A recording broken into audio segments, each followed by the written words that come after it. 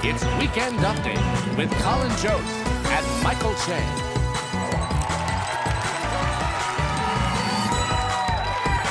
Good evening, everyone. Welcome to Weekend Update. I'm Michael Che. I'm Colin Jost.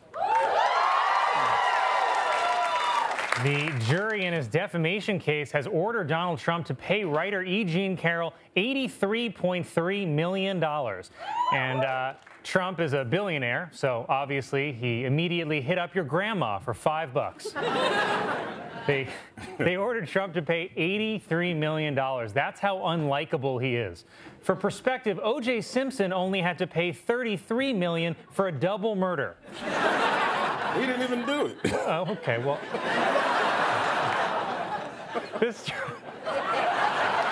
This trial must have driven Trump crazy. The judge kept telling him to shut up. The jury made him pay triple what the victim asked for. Even the courtroom sketch artist made him look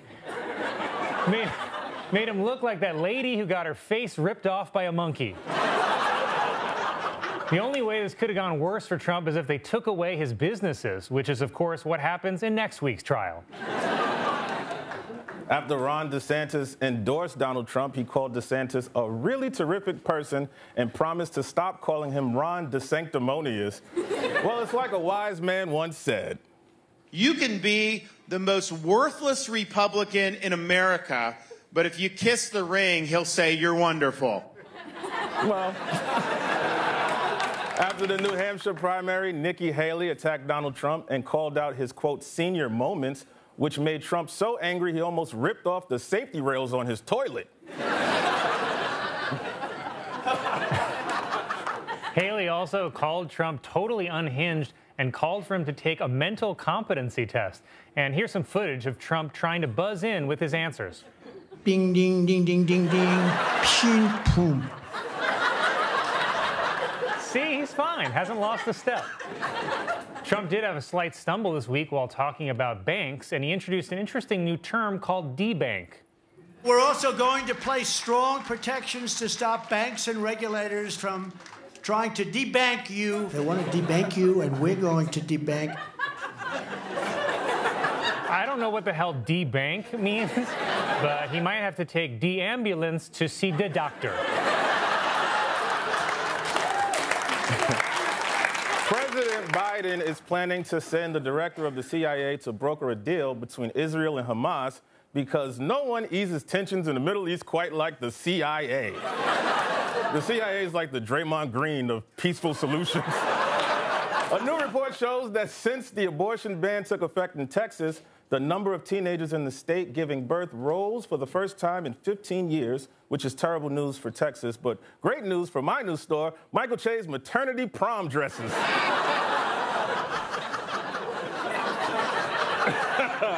I like this crowd. Yeah. Lily Gladstone is the first Native American woman to be nominated for Best Actress. That's right. It's a historic moment her fellow nominees are calling, "Please don't let us win." Gladstone's nomination comes after several Native American actors were snubbed in the past, including Johnny Depp in Lone Ranger. The Japanese movie Godzilla -1 received a surprise Oscar nomination for its visual effects. Also receiving nominations, the Godzilla prequel, Oppenheimer. It tracks. Yep. Spirit Airlines shares have fallen 58% after a federal judge blocked a merger with JetBlue. So now the only way Spirit and JetBlue will merge is midair.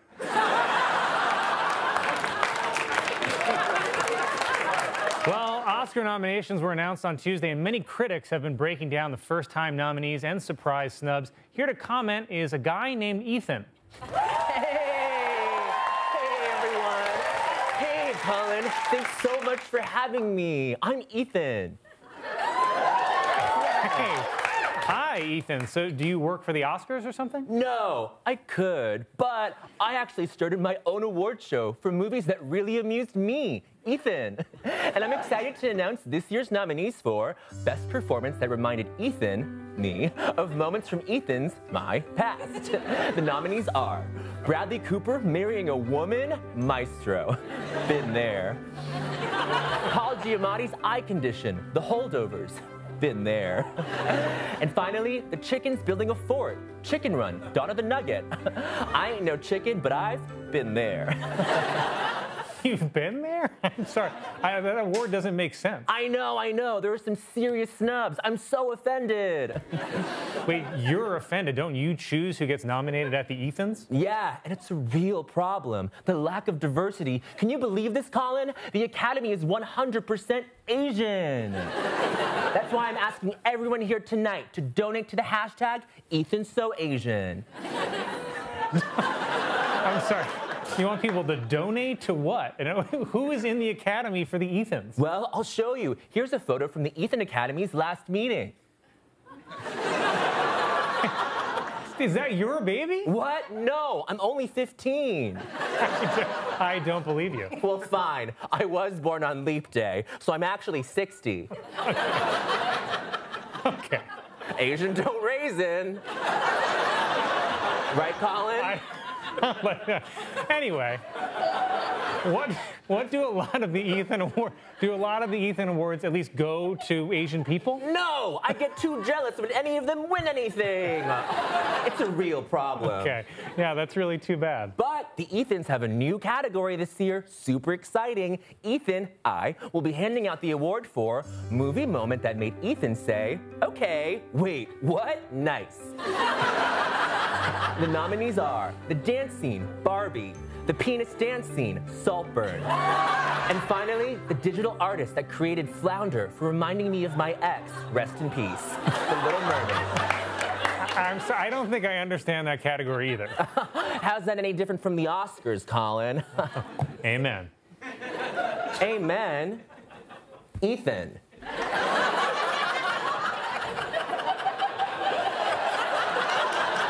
It's time for our In Memoriam segment. What? Okay.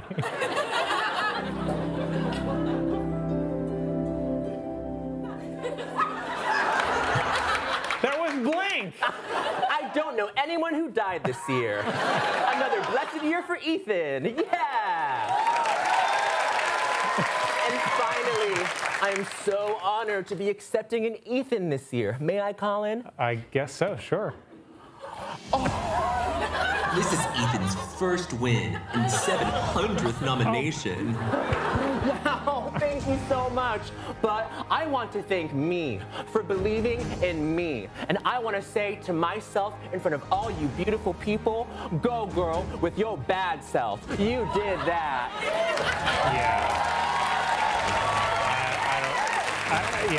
That was Niecy Nash's speech from the Emmys this year. What? No, this is my lived experience. Finally, I accept this award on behalf of all black women. Ethan from the Ethans, everyone. My last name is Osters. It's been rumored that Disney World has plans to install a maternity ward inside the Magic Kingdom so guests can give birth at the park. The only catch is Goofy gets to watch.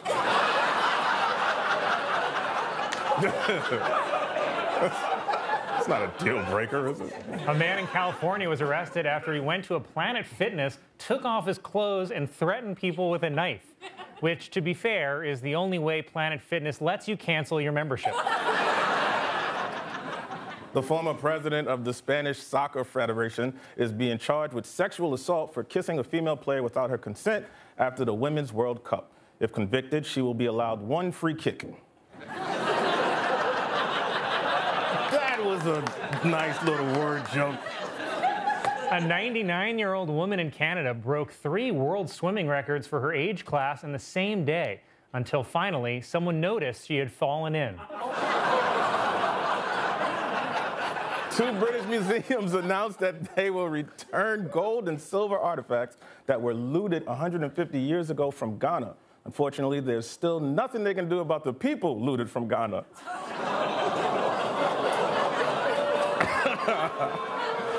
There is growing interest in man camps, where men try to reclaim their masculinity by attending military-style boot camps and getting berated by drill instructors. But then at night, big gay orgy.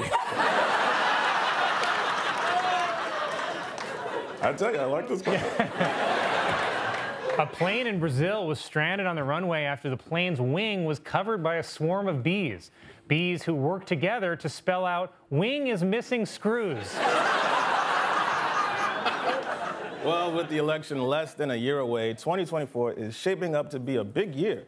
Here to give us a sense of what's in store is the great British psychic, tarot card reader, Jan Janby.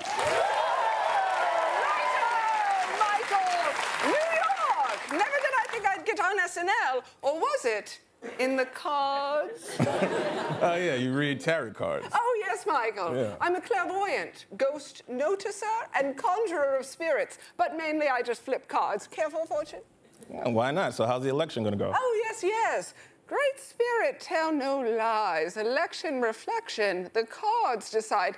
Kiss the top card, kiss it. Kiss it. All right, let's see. Oh, dear. Oh, dear, indeed. What? What do you see?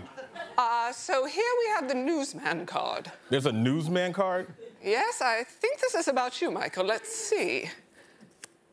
And the hourglass, that could be time. That could be an hour of sorts. Well, I am taping an hour for my new stand-up special. Yes, yes, the cards predicts this special will be your... oh, dear, indeed. Michael, it's the toilet. The toilet? Yes, yes. Something going down, something being flushed.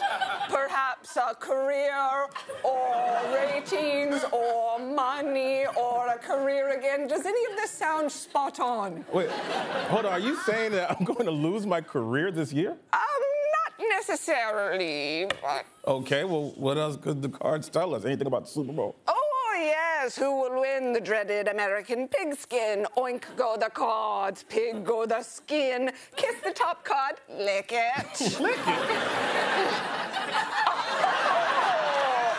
Oh, what a strange little tongue you have. All right, let's see. Oh, dear, indeed. I'm seeing the newsman again. The cards aren't done with you.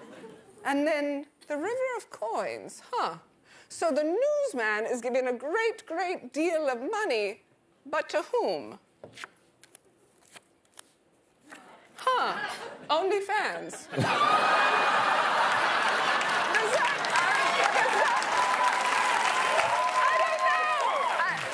Does that make sense to you, Michael? The newsman financially supporting OnlyFans? I mean, I wish it didn't make sense. I'm telling you, the cards want to emphasize these OnlyFans have bankrupted the newsman. It's that bad? Come on. Wait, the cards are speaking to me. They're still speaking to me, all right. The newsman again. The beautiful woman. And now I'm seeing a wedding altar. Oh, okay.